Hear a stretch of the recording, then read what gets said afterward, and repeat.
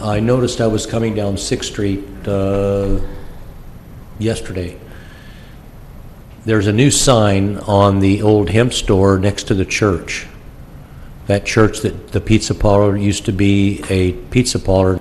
There's a big 4x8 sign on a sheet of plywood in white and black lettering. It says vape.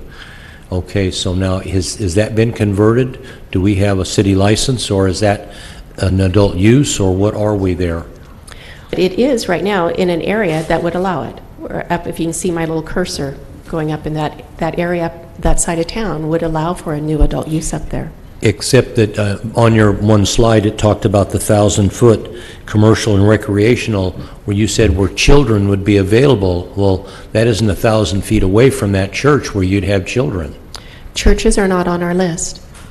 We have parks and schools and libraries and recreational facilities such as the Club Northwest.